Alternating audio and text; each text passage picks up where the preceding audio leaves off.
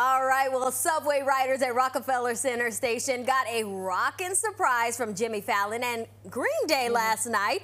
Here they are covering a classic hit from Kiss.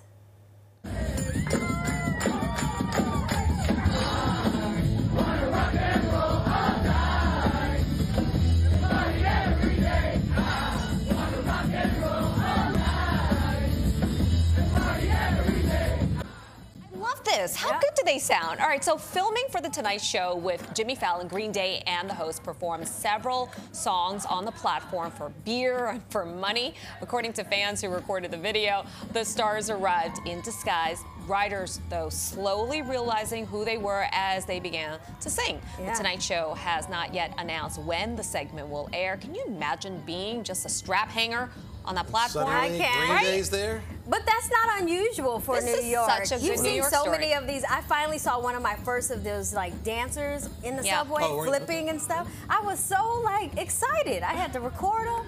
I gave them a tip. There's talent in the subways, guys. There's talent in the subways.